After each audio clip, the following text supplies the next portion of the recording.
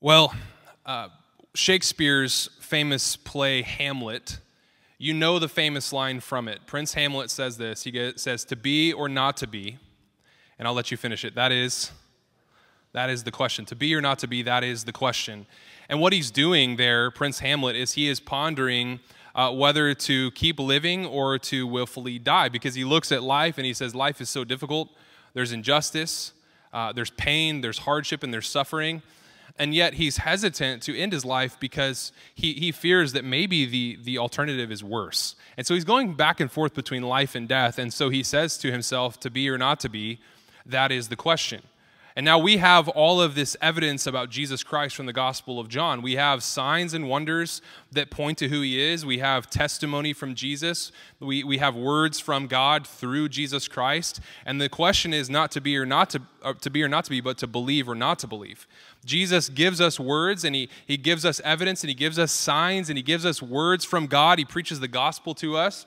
And the question is to believe or not to believe. That is the question of this gospel. Who is Jesus? What did he come to do? And who are you in relation to him? To believe or not to believe? That is the question. And what happens here at the end of chapter 12 in John, at the end of chapter 12, Jesus preaches one last time before moving to the upper room discourse with his disciples. And so this sort of brings this major section of the gospel to a close. And Jesus preaches one last time, and he tells us to believe or not to believe, and he gives us the consequences of both.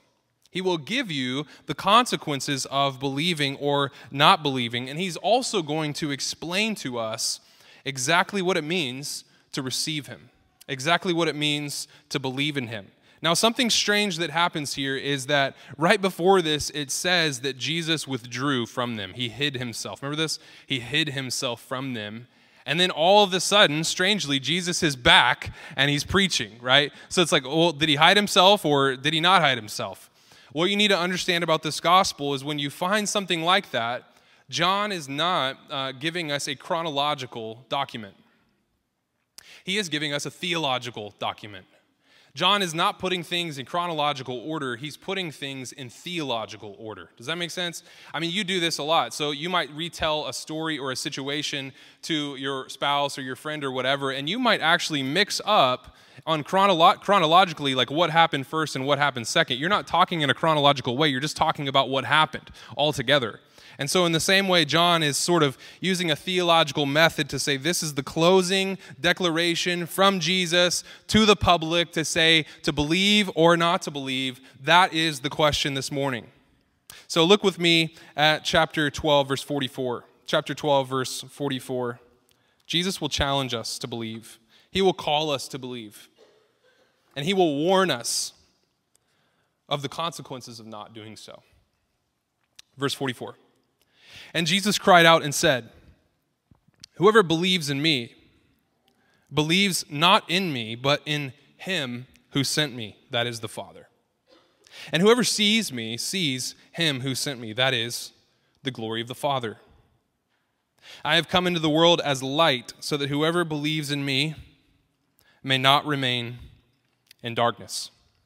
What Jesus is saying is that he is the Son of God the Father, and that when you look at Jesus, you see in him and in his life and in his words, you see in the Son of God the glory of his Father. When you see what Jesus is like, you are actually seeing what the invisible Father is like. That in Jesus we see God. In Jesus we meet God. In Jesus we relate to God. So to believe in Jesus is also to believe in his Father, for they are one. And Jesus came from him into the world. So the only way to relate to the Father, the only way to believe in God, truly believe in him, the only way to know the true God is to know and believe in and come to God through Jesus. Jesus is saying, if you want to know me and if you want to believe in me and if you want to understand who God is, you have to know me, you have to believe in me, you have to receive me. You cannot separate believing in God and knowing God from believing in Jesus and knowing Jesus. They are one. And Jesus is the representative of the Father, the agent of the Father, the sent one, and the very Son of God. He's the very Word of God, that he is the expression of God's very perfect nature. He is the second person of God, and he has come to show us God, to bring us back to God, to teach us of God.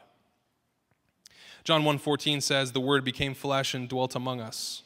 Jesus is the Word. The Word became flesh and dwelt among us, and we have seen his glory. Glory as of the only Son from the Father, full of grace and truth. He came, and we have seen his glory. Glory as of the Son of the Father. Colossians 2:9 says this, for in Jesus, in him, the whole fullness of deity dwells bodily. Jesus declared to us in this gospel over and over, he said, I'm in the Father, and the Father's in me. He says that in John 14. He says, I'm in the Father, and the Father is in me. And he says, even if you don't believe my words, he says, look at my works and see that the Father is in me doing his works. This is central to Christianity. This is central to being a Christian.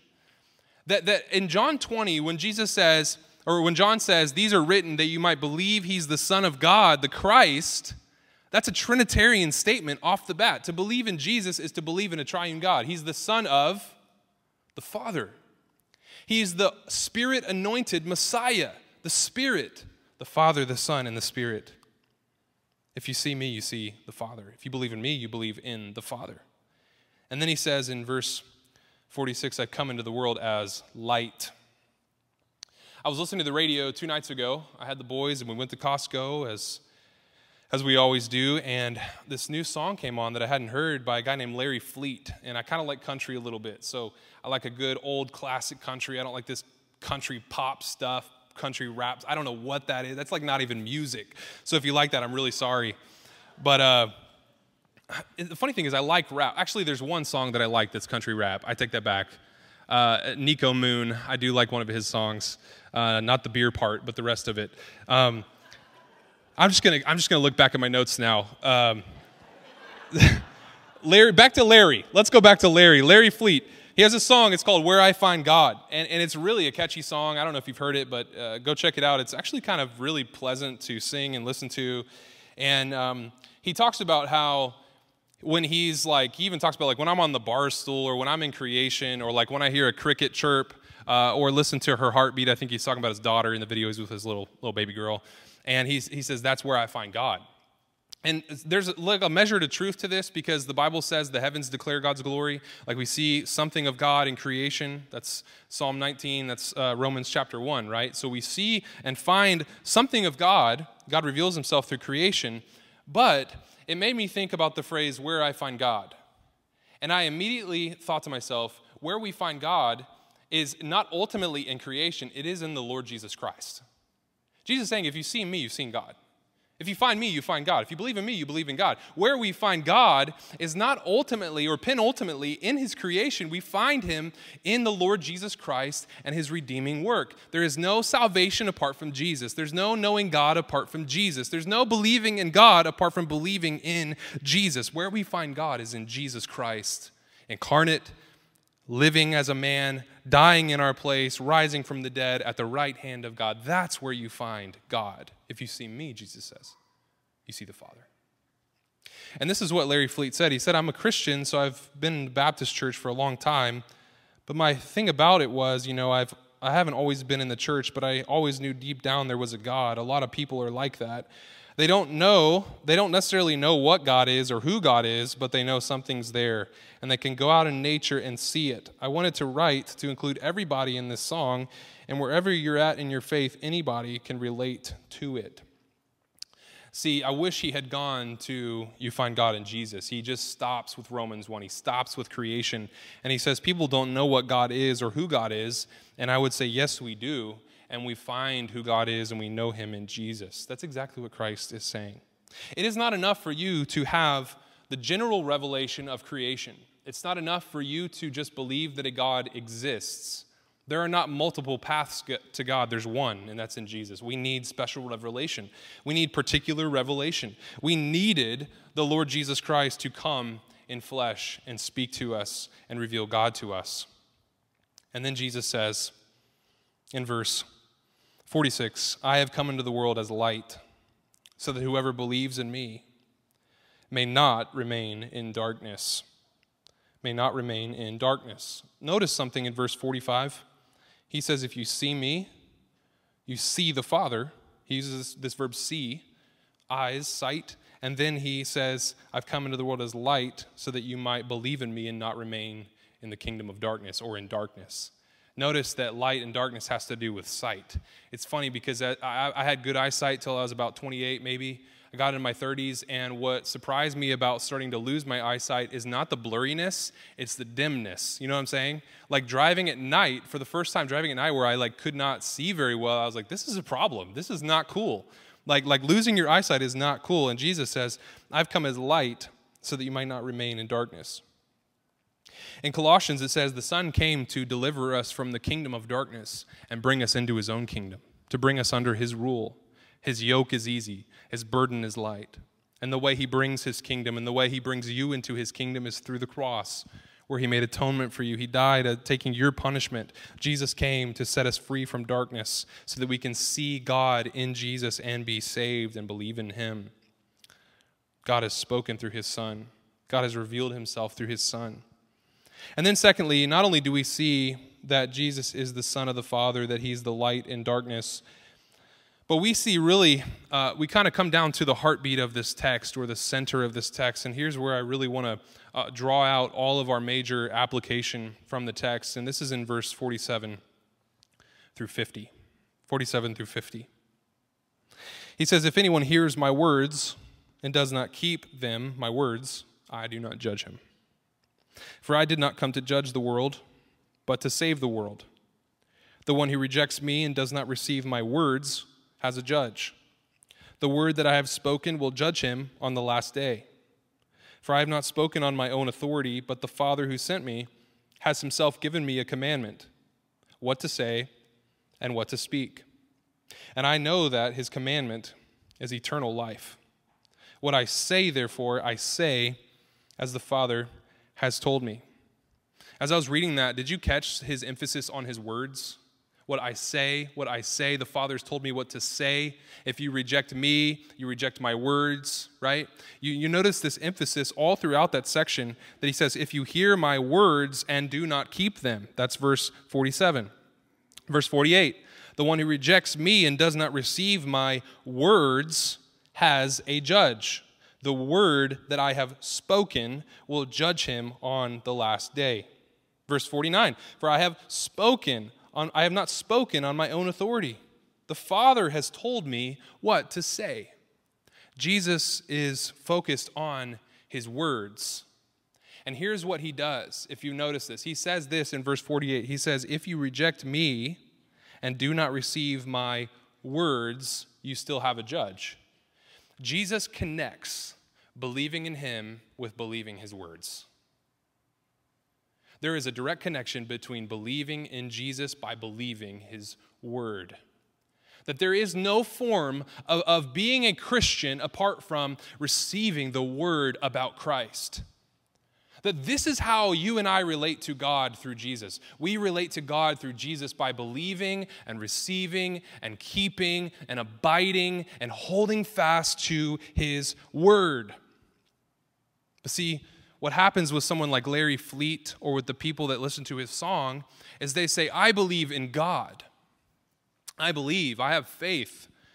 But there is no content to their faith. There is no doctrine. There is no description of who Jesus is and why he has come and where he came from and what he came to do for us on the cross.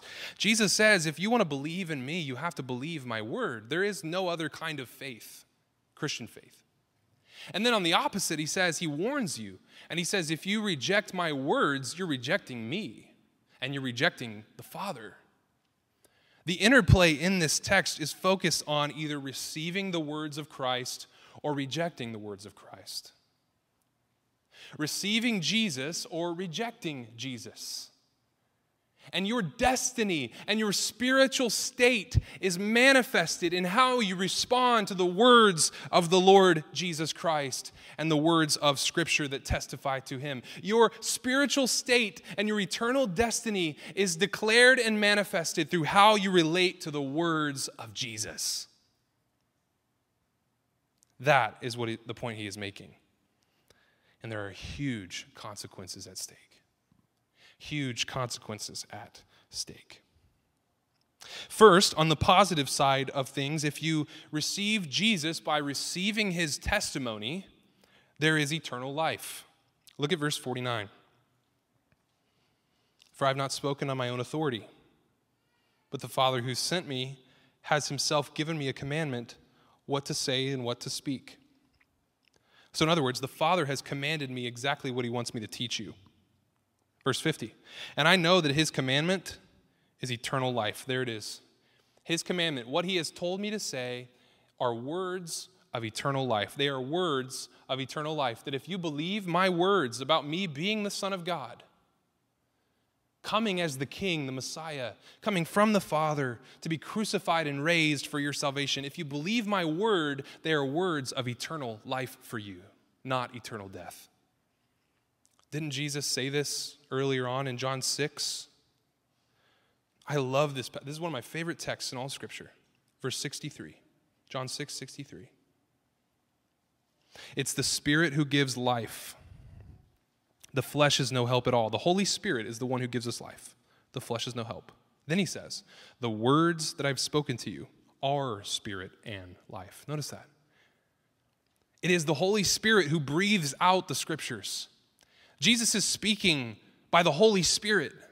So when we hear the word of Jesus or the word of God in Scripture, we are hearing the voice of the Spirit, and thus those words are spirit and life for us when received by faith. There is life in the Word of God. The Word of God performs in your heart exactly what God wants it to do. He gives you life through His Word. He gives you new birth through His Word. He grows you in holiness through His Word. He grows you in relationship through His Word. He guides you through His Word. He leads you through His Word because His words are spirit and life. His words are spirit and life.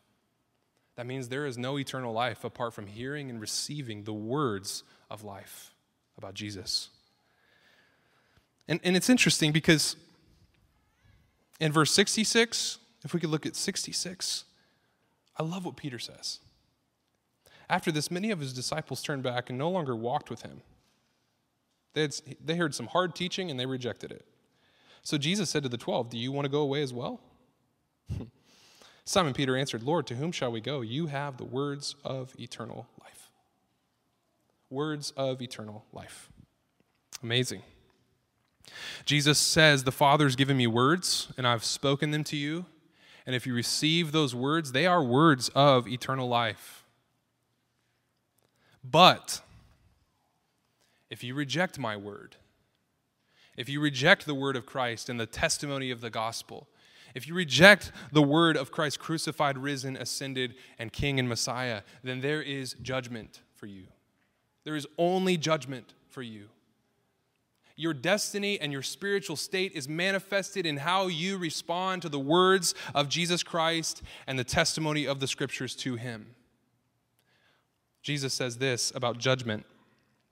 Verse 48, the one who rejects me and does not receive my words has a judge. The word that I have spoken will judge him on the last day. That's a really interesting statement. The elders and I discussed this statement. The word will judge you.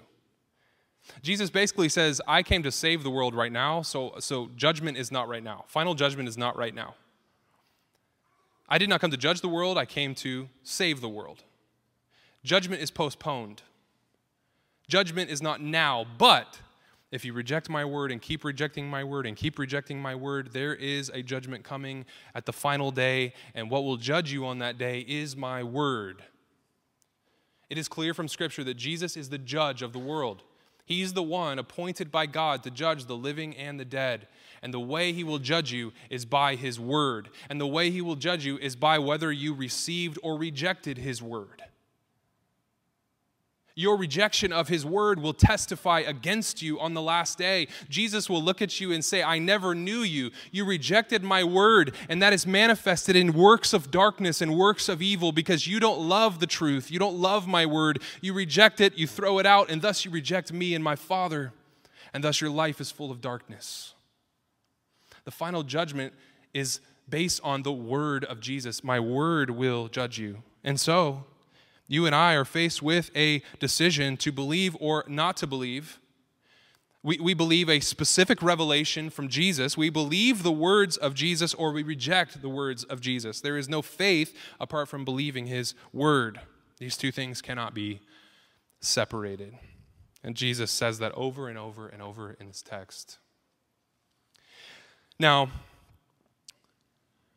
there are sort of two options with regards to the Christian life. Number one, you could live by the word of Christ, which I would say is true Christianity. True Christianity is by the illumination and the inner working of the Holy Spirit, you hear and receive and believe and abide in the word of Christ. That's biblical Christianity. It's very word saturated. There is no form of Christianity that is real that is not word saturated. In fact, I think the most spirit-filled people are the people who are filled with the word of the Spirit. Who breathed out the word? The Spirit. So how do you get spirit-filled? You are filled with the word of the Spirit. It's very simple. The most spirit-filled Christian is the person who's filled with the word of Christ, trying to abide in that word and hold fast to that word and live out that word. The other option is what I call spiritualism. It's not Christianity, it's spiritualism. Spiritualism, let me explain what I mean, is where the words of Scripture and the words of Christ through Jesus are no longer the center of your faith and your abiding and your walk. What becomes the center of your spiritual experience is just that. It is your experience. It is your mystical experience. It is your subjective thoughts. It is your subjective intuitions and emotions. Everything becomes for you about the subjective, the internal. It is no longer about the external revelation from Christ. And so what happens is you trade the Word of God for something that you make more supreme, which is something coming from within you. That is spiritualism. Now, is there a mystical experience in the Christian life? Of course there is. Of course there is. But it is never detached from the Word of God and God speaking to you and God revealing himself to you, and especially from the Scriptures. A Bible-less Christianity, or someone who takes the Bible and pushes it aside or decentralizes it or makes it secondary or unimportant, is not Christianity at all. Spiritualism rejects the Word, pushes the Word aside, decentralizes the Word for its own subjective, mystical, internal experience. That's what becomes supreme for spiritualism. But Christianity is filled with the Word as revealed from God through Christ. I have spiritual, mystical experiences all the time, and I can't fully understand them. God works providentially in my life all the time. He answers prayer all the time. He brings people into my life all the time. We've seen him do it at this church. It's not that the only way God ever communicates through us is through the Bible. That's not the only way he ever communicates. However, it is the primary normative way in which he works, because the Spirit is the one who speaks the Word. The Spirit is the one who breathed out the Scriptures. And so what needs to be supreme in our faith is believing in Christ through his Word, abiding in him through his Word, not through our subjective emotional experiences. Look, your mind, your emotions, your will, your internal person is fallen. It's depraved. It's all touched by sin. But the Word of God is not. The Word of God is pure, it is perfect, it is unchanging. And so we need to be very careful that we do not decentralize the Word of God, that we do not push it aside and we do not reject it. Because that is exactly what spiritualism does, and that is not Christianity at all. A good example of this was during the Protestant Reformation in 1522. These three guys named the Zwickau prophets show up in the town of Wittenberg. The Zwickau prophets, I dare you to try to say that 7 times in a row.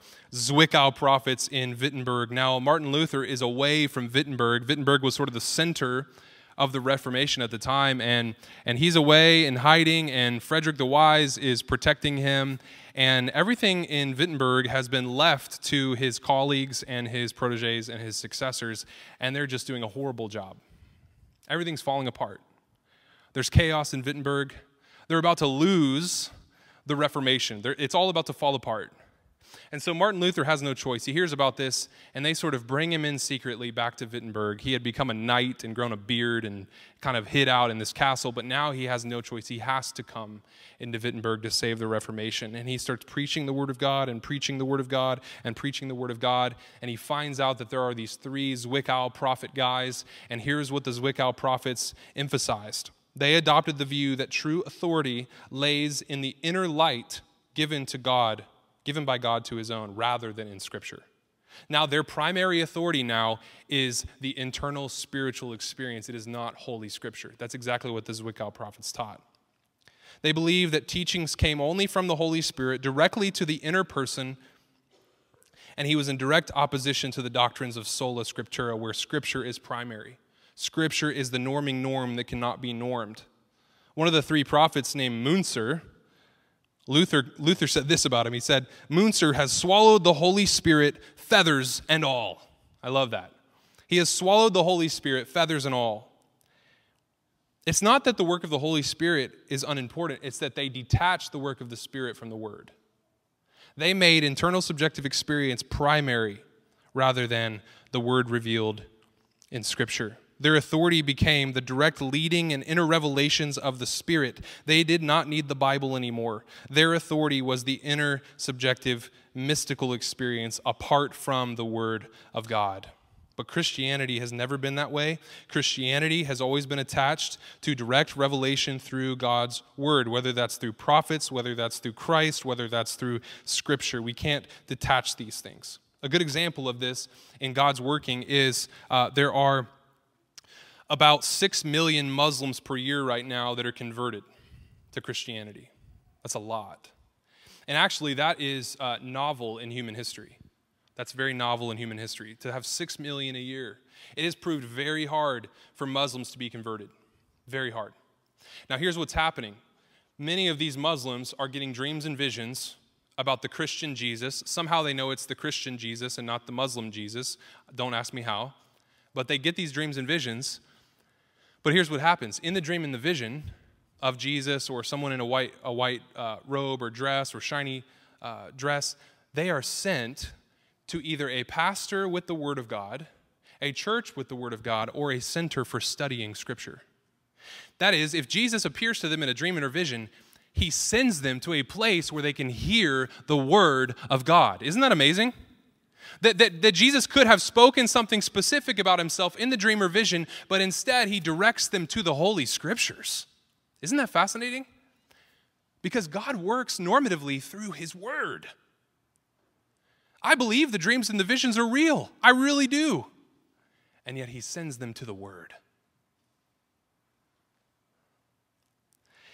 You know, God does this with Peter and Cornelius. Cornelius sees an angel. And the angel says, go fetch Peter who will tell you the truth. He will preach to you the Word. So we are people of the Word. We are people who are led by the Spirit through the Word. We are people who are Spirit-filled through the Word. When the Bible says you're filled with the Spirit and led by the Spirit, that is primarily and normatively through the Word. Do not, church, if I can say anything, do not separate your spiritual experience from the Word. It is a dangerous thing to do. It is a dangerous thing to do. Do not decentralize the Word. Do not make something else more primary than the Word, because that is what heretics eventually end up doing when they say, I don't need the Bible anymore. I don't need the Bible anymore. That is what a heretic does. And so, judgment also comes through the Word. Life comes through receiving the Word. Judgment comes through rejecting the Word. And true faith and discipleship is Word-saturated. You will have mystical, spiritual, subjective experiences. But never, ever detach that from the Word. Because it could just be your enchiladas. It could be. It could be. I'm not saying it is, but it could be. How will you know that it's God if it's coming from within you? How will you know? And so we have verses like, do not despise prophecy, but test it. We do not want to be a church who despises instant direct revelation if God gives it, but we must test it. We must approve it. And we do that in community. We do not do that alone. We are not Zwickau prophets. We are Christians. We are people of the Word of the Spirit. Let's pray. Our Father, we come to your word, and Jesus emphasizes his word from you. We need to be people of the Word, the Spirit-filled Word. And yes, you do move in our lives apart from the book. You do test us and approve us through suffering. You do bring about provident circumstances, and you do communicate in your own way through those things. And yet, Lord, we must hold fast to the Word. For the Christian life is believing in Jesus by believing his Word. Help us to do that. Give us faith to do that. Strengthen us to do that. Let us not make our own inner man supreme. Let us make the Word supreme, for the Word reveals Christ. We know that the Holy Spirit wants us to look to Christ, not to ourselves. Lord, you tell us that you give new birth through the Word. You tell us that you sanctify us through the Word. And so we ask you to do that. Oh God, ever keep us from ever decentralizing your Word and making ourselves supreme. Help us to test and approve everything underneath your authority. Lord, we do pray that we would experience the fullness of your power and grace in our lives. And Lord, help us to trust and obey the revelation that we have. For if we can't trust and obey the revelation you've given us, why would you give us further? You are faithful and we are not. You are true and we are not. You are sufficient and we are not. You are gracious even when we are not. We trust you. We praise you. We worship you. Lord, strengthen our faith through the taking of the supper. This mystical experience that is connected to the Word of the gospel. We pray we'd experience renewal through it. In Christ's name, amen.